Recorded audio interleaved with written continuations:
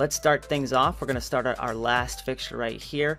We're just going to zoom in, we're going to right click, we're going to draw a pipe. Now there's two pipe connectors on top of each other, so it's going to ask us which one we want. We want the sanitary. We're going to make sure that we're drawing with PVC pipe right here. And we're going to go to the middle point right there, and we're just going to go down to about right there for now. Now I want this fitting to be a cross type fitting, so to do that I have to start making it a T, and I'm going to use this plus button right here, and Revit's going to use this T, and this is actually a combination Y fitting, which is what we need for horizontal drainage piping. So that's one thing, is you're going to need to know which fittings are correct to use. So I'm going to right click this point right here, we're going to draw a pipe, and I'm just going to draw the pipe up to about a point right here and go right into the wall right there, and that's going to be my clean out. And we can make it clean out real quick or cap this by just selecting the piece of pipe, and we can hit this cap open ends button and it'll create a cap right there. Now I'm actually going to make the turn the thick lines command on so you guys can see this a little better. Now that I have this little combination fitting, I can click on it and I can click this plus button and it'll create a double type fitting. So if I click on this, you can see it's called a Y combination with eighth bend double. And from that fitting I can right click on this piece, draw a pipe, and we can draw it right into this water closet just like that. So let's continue down. I'm going to extend my pipe a little further. So we're going to extend it down to maybe way down here, hit escape. And the next thing I can use is I can use the connect into command, and all I have to do is select my water closet right here, click connect into, and then hit sanitary right there, and we can just select our piece of pipe, and Revit will automatically draw that fitting, which was the same one here. And now that we have that fitting, again we can just click on it, hit the plus button, and again we'll just draw from this fitting to our water closet just like that. Now we can also draw from our pipe to our fixture by right clicking, hitting create similar, and you can see as we scroll through this pipe it'll snap to where our connector is, so we can automatically know we're in the right spot. So we can just go right to that, and we got to make sure it's the sanitary, and everything's looking really good. So far we've drawn everything correctly. Let me turn off my thick lines, and you'll see Revit's putting in these double fittings and also this combination Y fitting.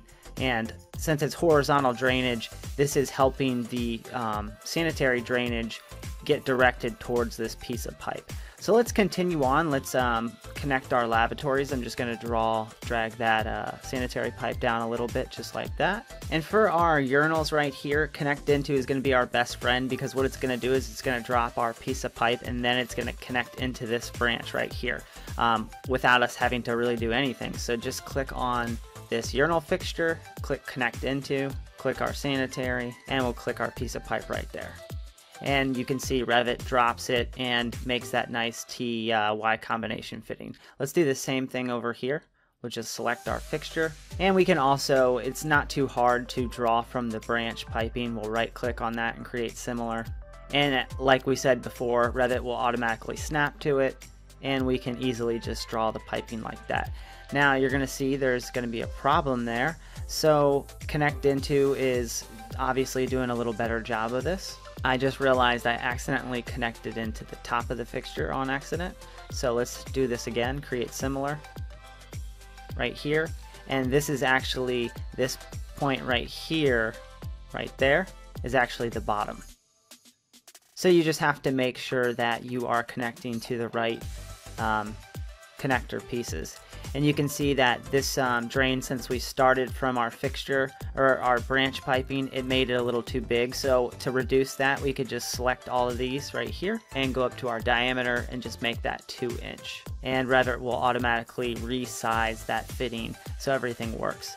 So since our lavatories or urinals don't have P-traps, we can quickly add those in by selecting them right here, and we'll go to our properties right here and we can hit the drop down, and you're going to see a custom MEP guide P-trap right here. So I'm going to click on that, and that will automatically create these P-traps. Now the MEP guide P-trap is pretty cool because it actually shows the P-trap correctly, and I created that, and you can check that out on my website, and I'll I'll give you guys a template file for all of these fittings on my website, mvpguide.com. So let's continue drawing. I'm going to go ahead and turn on my thick lines again so you guys can see all this stuff. And for this, we're going to continue to...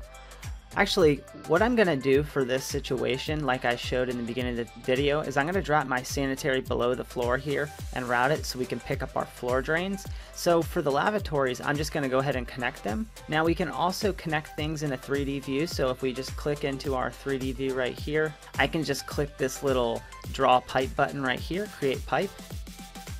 And when we're drawing in a 3D view, we can't draw straight up and down. We actually have to set our elevation right here. Now I'm going to show you guys a pretty ninja trick.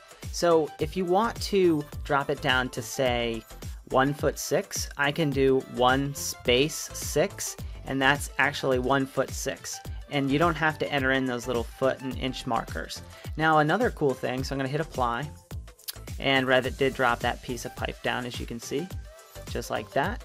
Now another cool thing, I'm going to hit Control Z. I'm going to show you another cool way. If I select this lavatory and click this create pipe button, if I want to drop it down to, let's say, 18 inches, all I have to do is hit 0 space 18, and that will also work. It'll be 1'6" because it's 18 inches. Now that I'm at 18 inches, I can just go straight down. And if I can also draw in 3D just like this, and if I hold my shift button, it'll make sure that all of my lines or pipe that I draw are exactly 90 degrees. So that's really cool. And so when I go to this point over here under this lavatory, you're going to see that Revit highlights the lavatory that it wants to connect into. And it's going to automatically connect into that one when I click. And that was pretty cool. Let's turn off our thick lines. And you can see Revit did automatically connect that because it just figured out that that's what I wanted to do. So that's really cool. So let's try to do this again in 3D. So there's another method we can use, and that's the automatic routing commands. So if I click on both of my lavatories right here, I can create a piping system up here. If I click this button, and it's going to ask me what I want to name it. Sanitary 3 is totally fine for now. It's going to create this sanitary system with this box around it right here. And what I can do now is I can click this generate layout button. And what we can do is go to settings. And all we have to do is make sure that our settings are correct so Revit knows how to draw this pipe. Now, I want my pipe to offset 18 inches. So again, let's just do 1'6", 1 space 6, hit OK. And then again, we'll do 0 space 18 inches, which is also 1'6". We're going to click OK. And now Revit shows a solution, one of the many solutions it's going to come up with. So all we have to do is go over here to this next solution button and click it. And you'll see that Revit does figure out what the solution is that we want to draw. So I'm going to hit finish layout. And again, Revit automatically connects all of our piping and routes everything correctly.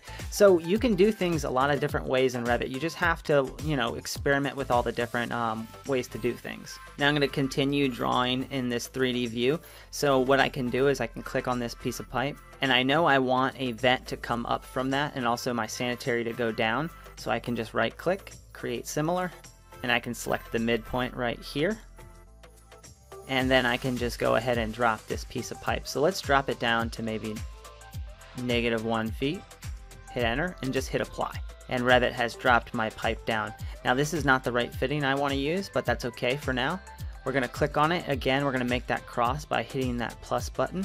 And Revit's going to use this combination fitting again. Now this is actually not a legal fitting. Basically, when we change these to P-traps, so let me do this real quick. And since these are my only elbows in the view, I can right click and go to select all instances visible in view.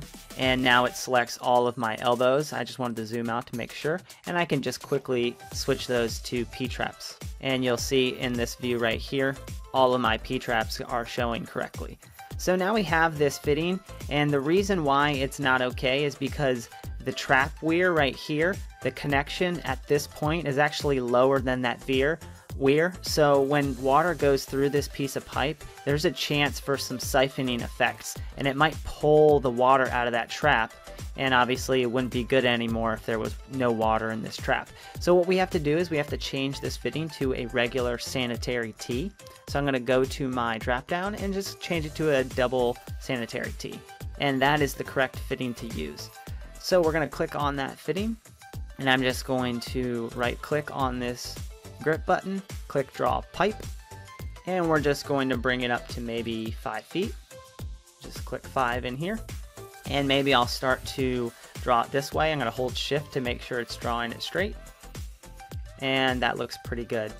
Now we need to make sure that this piece is centered to this piece right here, so that when we drop our vent down in this area right here, that it connects correctly. So I'm going to do that. I'm just going to move this actually temporarily. Just going to hit left on my keyboard, and now I'm just going to align these pieces of pipe. So we'll use our align button by going right here to align, and we want to go to this point, and we want to go move this piece of pipe. So now we're all set, and what we can do is we can just draw our pipe. So I can select it in my 3D view. I'm going to turn on thick lines for you guys. So once we select it, we can go back into our floor plan view, and we can just drag our piece right here all the way down to maybe this point right there. And what we have to do now is we have to connect it into this piece down here. So if I right click on this, draw a pipe, I'm going to go down to about 3 feet. Hit enter and just hit apply. And now I can use my trim command right here, trim extend, and I can click on this piece and then this piece, and Revit will connect these. Now I don't really want to use this fitting right here. I can just go to my drop down, and I'm going to use this T reducing fitting, and that one looks a little better. So this is my vent piece right here, and for some reason this got disconnected. Let's just trim those back together by hitting TR, and everything's looking great. Now I want to connect this vent piece into this piece right here, so I know if I go in a floor plan view, I can do that pretty easily. So let's go to our floor plan right here.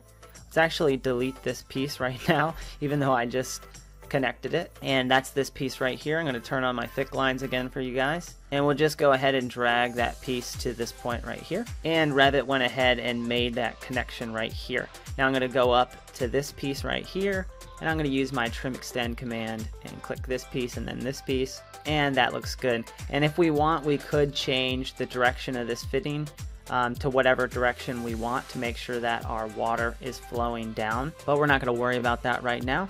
And again, we can click on our little T fitting right here, hit the plus button, and we want to draw some pipe from this point, and we can actually drop this to -1 feet. Hit apply, and obviously our water is not going to drain very well with this fitting this way, so let's go ahead and flip this using the flip button right here. And again, we need to change this fitting to a double T, just like that.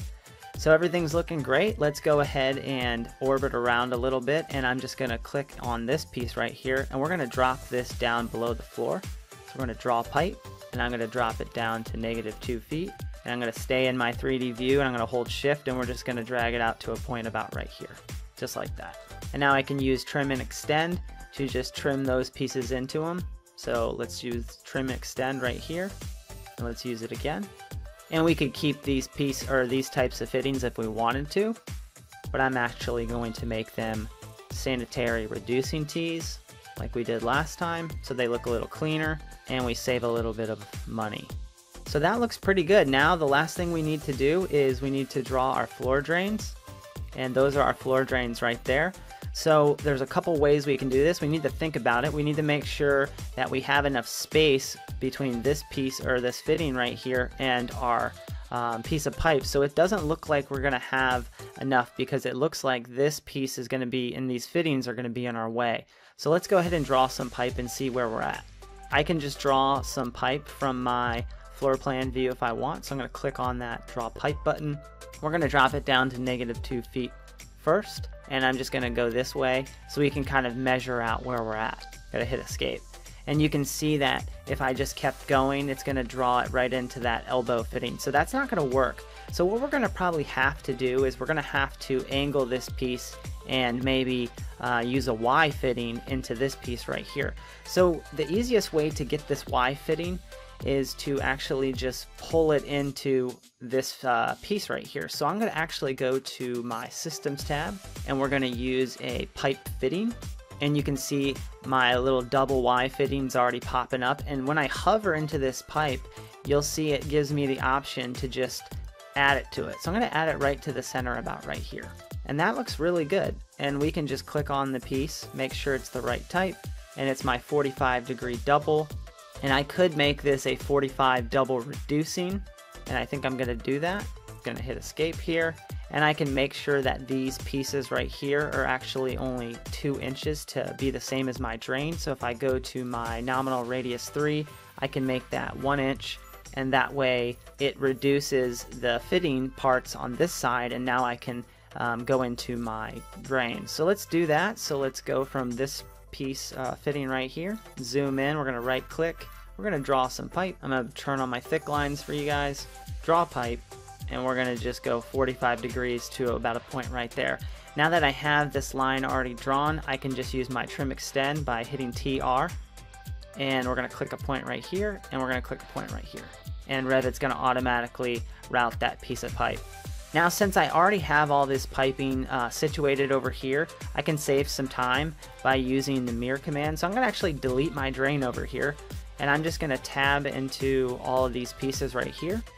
And now I'm going to use my mirror, pick an axis. I'm just going to pick an axis right here, and we're just going to zoom into this piece right here, and we're just going to drag our pipe and connect it right into that, just like that. Let's turn on our thin lines. And as you can see, everything looks pretty darn good, and everything's been connected. And I hope you guys got a lot out of this video. I know it went pretty fast, and I showed about pretty much every routing technique there is. But if you guys want to learn more, I will be coming out with some courses on mepguy.com in the near future. I hope to have a Plumbing 101 course and also an advanced modeling course. Also, if you guys want access to this MEP Guy Revit project that I have right here, what I do is in every project I just tab into all of these pieces right here. I copy them to the clipboard, and what you can do is you can just paste them into any project that you have by hitting Control V or going up to modify and hitting this paste button, and I just paste them into any of my projects, and that way all of the fittings in this piece of pipe that are right here get loaded into this project. So I know that I have all the fittings that I need for all of my projects, and I can load them into any project that I want. So I'll have this MEP Guy Fittings RVT file for you guys to download at mepguy.com. Now, if you liked this video, make sure to check out the next video where I do a complete tutorial on how to route sloped piping for sanitary drainage. See you guys later.